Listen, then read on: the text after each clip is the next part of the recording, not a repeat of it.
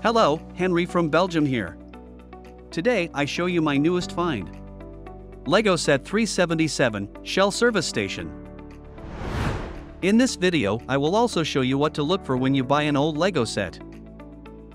I give you useful info, tips and tricks on how to complete it. So keep watching the video.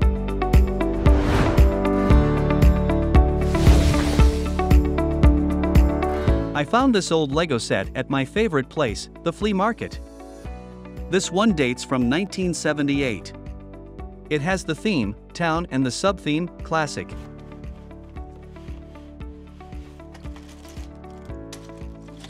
The set consists of 179 parts and 2 minifigs.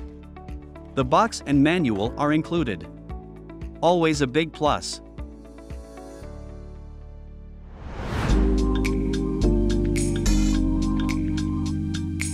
The condition of the box is not perfect, but not very bad either. It still has all the sides and cardboard. I personally find the box a bit crowded. Normally you have one nice picture of the set at the front and alternative builds at the back. But it is really full of pictures. It's too much.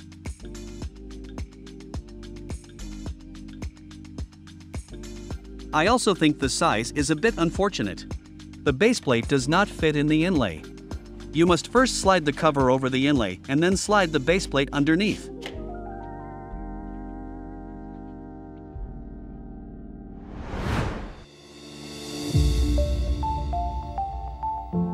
The condition of the manual is still good considering its age, only some tears.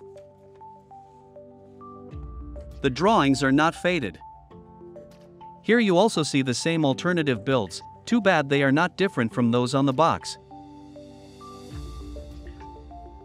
When the manual is folded, it fits into the inlay without folding it in two again. What's good? The base plate, Rode 32 by 32 9 stud straight with Rode and crosswalk pattern. The crosswalk is a nice accent for that time and makes the base plate more interesting and original than others.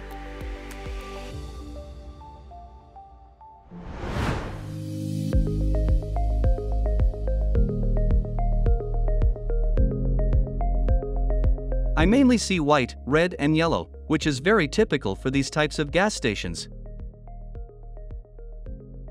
Fortunately, I also see some black accents. And also transparent bricks and a tree. Also, the blue pants of the minifigs are well chosen. A nice blue accent. There are 2 minifigs in this set. It's positive that the minifigs already have a facial expression and limbs. A little less is that at that time the designers still worked with stickers on the torsos and no print. After more than 40 years, this doesn't look very nice anymore. You can also see from the vehicle that this set is quite old. It is still the period when cars were designed in which no minifigs could take place. For various reasons you can speak of a collector's item here. But pay attention if you are going to buy old LEGO sets.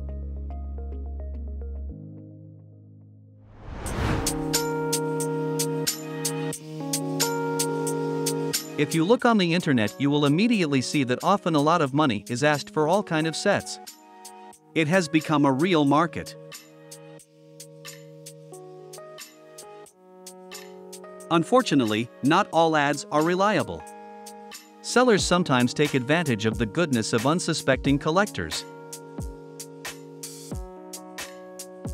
In many cases they only offer the set without box or manual, and in some cases not even complete. But if you really want to talk about a collector's item, then you should definitely have the box and manual. If you look at some sets, especially the older ones, you can often assemble them yourself for 90% with ordinary bricks. So don't let your head run wild when you read things as collector's item, vintage and very rare. You must always assume that if for some reason you run out of money and you have to sell the set, you will have to find a buyer and get at least the same amount of money back. So don't pay unrealistic prices. There is certainly nothing wrong with collecting loose sets, but a good suggestion that I want to give: do not pay more than the cost of the bricks. And when you look for sets with box and manual, do so at flea markets or garage sales. Often there are pieces short and you can negotiate with the seller. You can find missing pieces relatively easily and cheaply, but you will never find a separate box. On this website you will find a collection of small web shops. There is always a seller who has your missing piece in his store. Let's apply this to this set for a moment. To start with, I was able to buy this cheaply at the flea market for 25 euros. I had seen that a few things were missing and replaced, so I was able to negotiate a good price. The underside of the wheels is not correct. This should be gray instead of black, so I can easily replace it. I have 2 of them here in my spare parts. There are also some small basic parts missing that I can easily replace. This blue part is not quite correct either. The top has to be closed, just like these gray bricks. Unfortunately, I don't have that in my spare parts, so I can look it up, order and replace them. So a small investment is required. But unfortunately, the stickers are not quite complete either. And that's more difficult, but not impossible.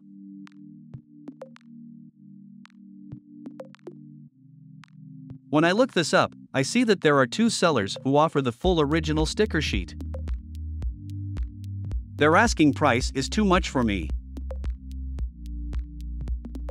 You may wonder if this is realistic, but I suppose there are very few such sticker sheets, so you can in fact ask what you want and hope someone will buy it.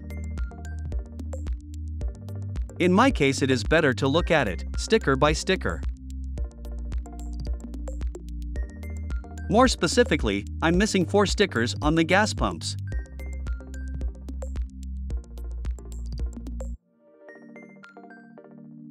And as if by miracle, here I find a Belgian seller who offers 4 stickers with the brick for 0.15 euro cents each.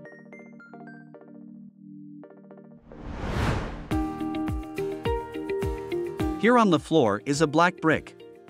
That should represent a car battery, and there should be a sticker at the top. The offer is more limited, because this sticker only appears in this set and is therefore quite rare. But here I find a seller from the Netherlands who offers it for 2.33 euros. Which I think is a very acceptable price, because then I will complete my set for 100%. So to summarize, I will pay a maximum of 10 euros together with the shipping costs for the missing pieces. That means that I will have a complete set for 35 euros in a used, but still acceptable condition. Don't forget that everything is over 40 years old. When I look at the market and ads of realistic sellers, then I see that I even have the opportunity to make a nice profit.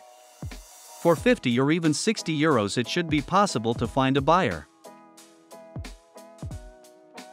And I probably will, because I don't think the set is special enough for my collection. In the end, you cannot collect all sets. Choices have to be made. And also the Screamy box in particular is a turn-off for me to keep it. Feel free to write down your comments under this video. You can also like and subscribe. It's free. Thanks for watching, and until the next video.